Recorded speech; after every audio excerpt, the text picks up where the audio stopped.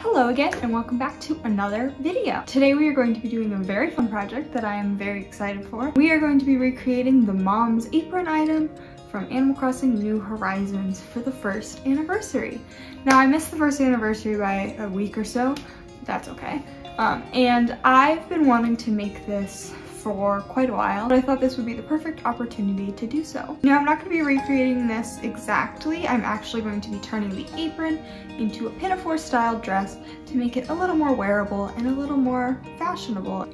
I'm going to be using linen for the first time, so let's hope that doesn't go disastrously. If you like this video, please make sure to give it a like and subscribe. And tell me what your favorite piece of clothing in Animal Crossing is. I really like all of the Mom's aprons. This is just the one that I thought would be the most fun to recreate, and I use them in outfits quite often. And let's get started. Alrighty, so this is the dress that I'm going to be basing the top off of. This one has a pleated skirt, but I think I'm doing a gathered skirt just because pleats are annoying. It is, I believe it's vintage. It's Laura Ashley, and it's a bit big for me, quite a bit big for me. I'm going to be tracing it without the seam allowance, so that will take it in a little bit without altering the shape too much. It's already been taken in once by whoever owned it previously. I thrifted this and was very excited to figure out it was Laura Ashley after the fact, but I like how it lays across the chest. I like the height. I might also do it without seam allowance because it is a little high. It digs into my armpits a little bit. So this is the one that we're going to work off of. So that first step was tracing out all of the pieces of this original bodice that I am basing it off of. And I did find out that it is indeed vintage based on the tag. It's from the early 90s-ish.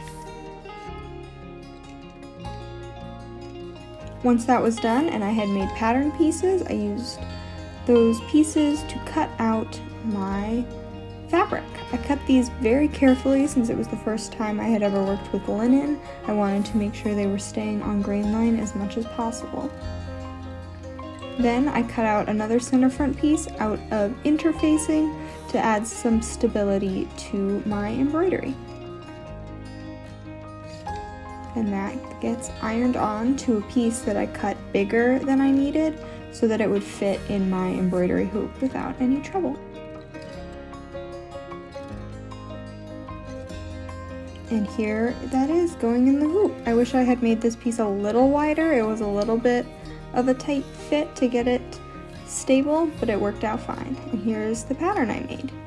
To transfer the pattern that I made, I'm just doing a simple back stitch all around my entire design, and I'm doing this because it creates a nice little perforation in that paper, which I can then tear it away. It does make your needles a lot duller though, so that's something you should be warned about.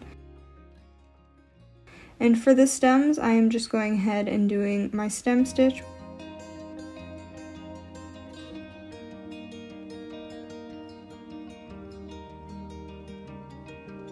And I'm also doing the same thing with the leaves, which are little daisy stitches.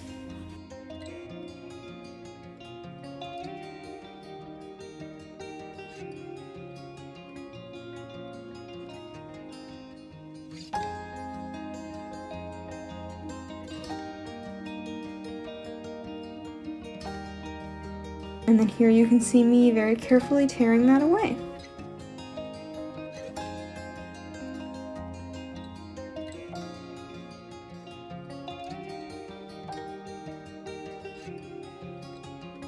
Once it was all torn away, I got right to work filling it in. And I'm just filling it in with some satin stitches.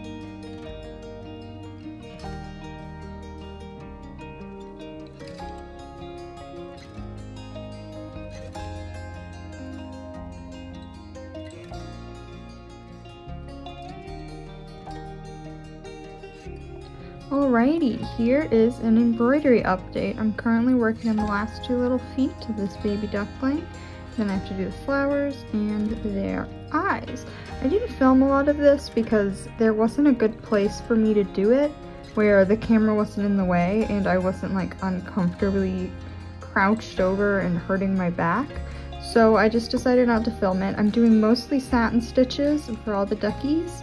Their eyes are going to be French knots. This is a stem stitch.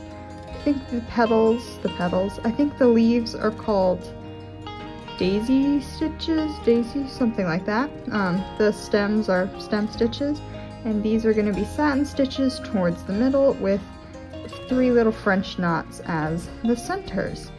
So once this is done, we can cut it out to the correct shape and start sewing that bodice together.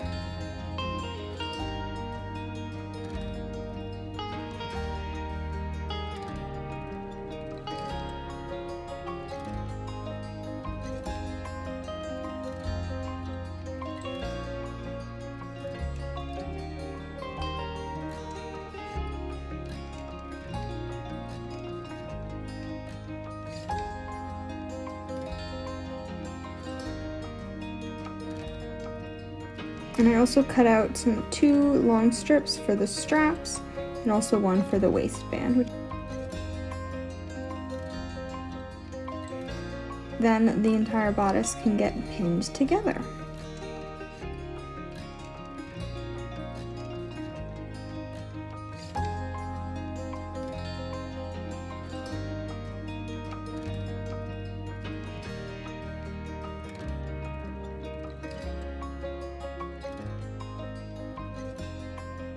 And I'm just using the edge of my machine foot as my seam allowance, as I like to do.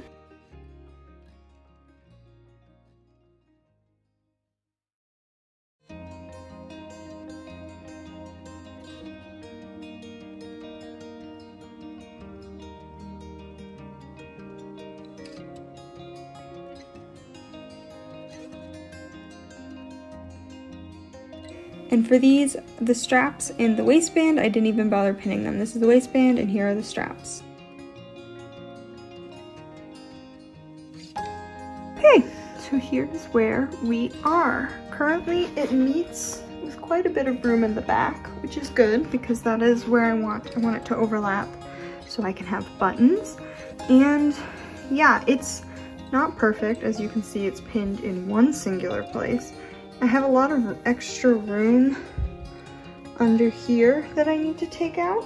So I'm going to flip this inside out and then take that in a little bit, I'm gonna pin it on myself so it's shaped perfectly to my body. And then we can pin the straps and start on the skirt. Okay, so it's still not perfect. There's a little bit of weirdness right here, but I like it for what it is. It's not fitting super great because it'll fit better with the ties, which will cinch the waist a little better. But now I think I'm going to put the straps just to the side of this seam. So I will pin that in place, and I have to do it with 2 hands. So I have to pin the back off camera, and then we can get the lining attached.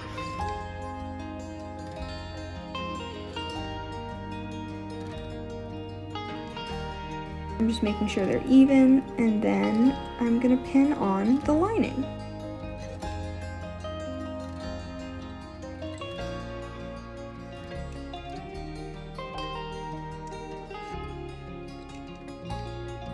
And that's just getting stitched on with that same type of stitch.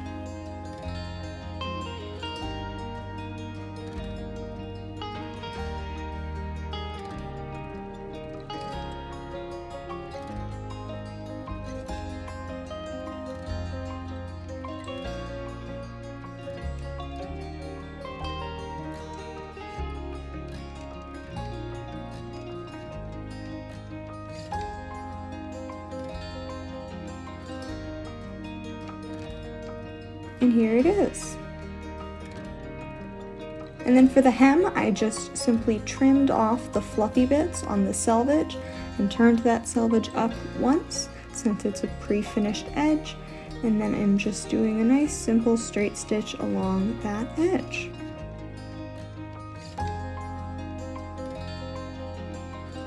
And then we can gather the skirt down.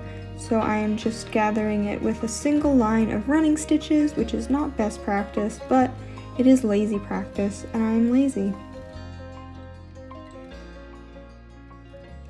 And once that is done, I am pinning it, leaving the first inch or so with no gathers, making sure there's enough space for me to put in my button placket, and then carefully arranging the other gathers throughout the skirt.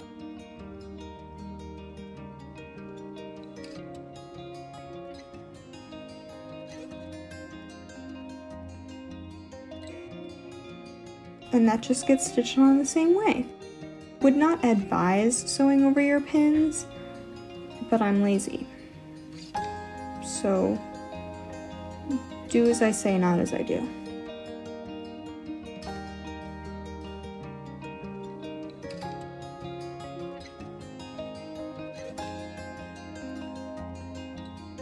And once that is done, the lining got folded over to cover the seam between the skirt and the bodice.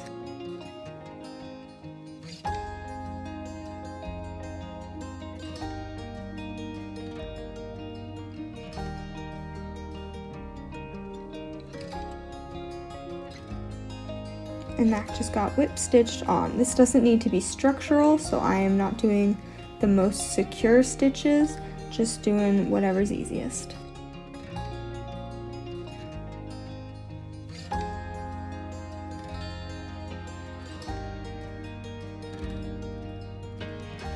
And then this button placket I made, which is basically just a strip of fabric with some interfacing attached to it, gets added onto the back of my skirt.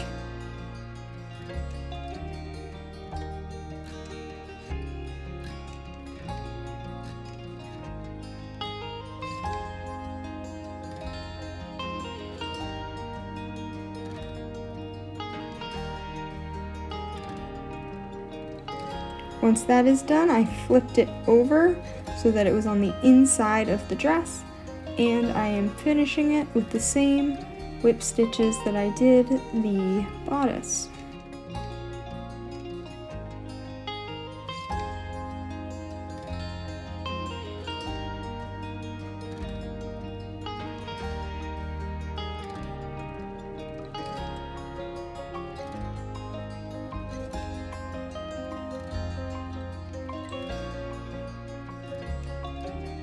And now we can figure out button placement.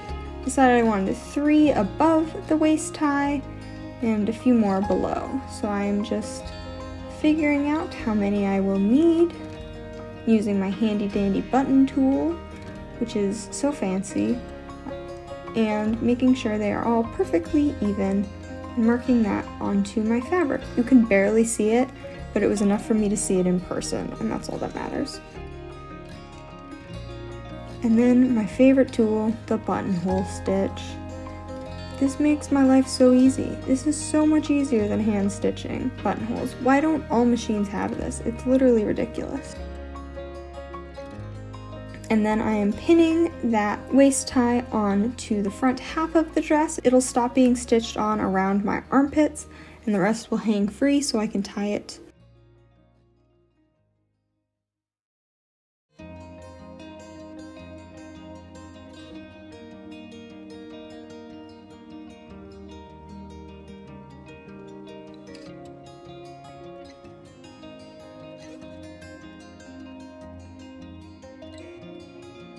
And then that got stitched on. This is kind of a funky stitching method since I'm top stitching it. I kind of just went over the bodice as normal, and then when I have to finish the ends that are loose, it kind of requires some finagling around that machine.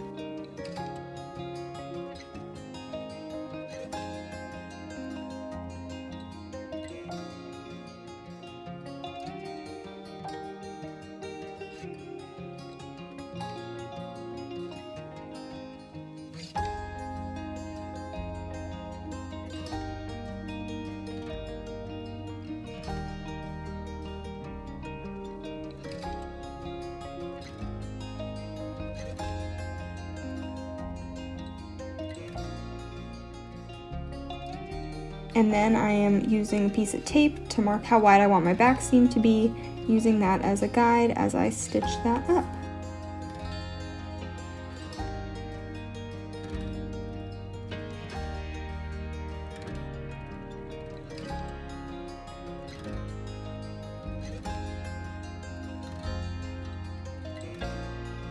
And then the rest of the back on the other side that does not have a placket is getting whip stitched down. I just folded it over twice, whip stitched it.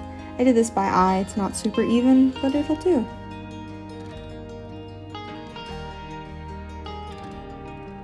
And then the back seam, it got trimmed, turned under, and is being filled down by hand.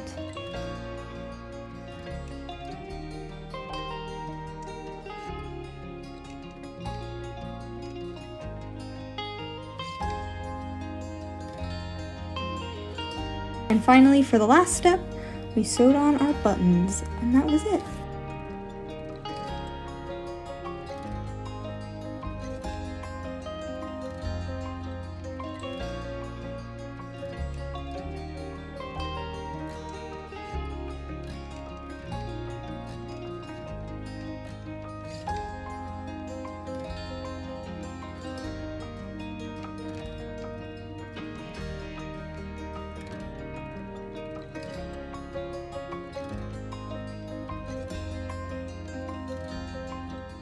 Alrighty, so here is the final look. I'm super happy with this. I love the flow that linen has, and I really want to work with it a lot more often. I really love how my embroidery came out. It looks great. My biggest issue with it is the waist tie is a little shorter than I think it should be. I think I need to add some extensions to it. Right now it can only be tied in a knot, and I really wish it was able to be tied in a bow, but I think that's an easy fix. Yeah, I'm super happy with this. Keep an eye out for more linen coming because I love this fabric. It's amazing. It's so nice, it has such a nice weight, and it's just beautiful. Let me know in the comments down below what your favorite Animal Crossing item is and the name of your island, because I don't really like mine. I'm considering restarting, but we'll see. Please give this video a like if you enjoyed it, and subscribe if you would like to see more content from me. I have some fun things coming up that I think you'll really be excited about. Thank you so much for watching. Okay, bye!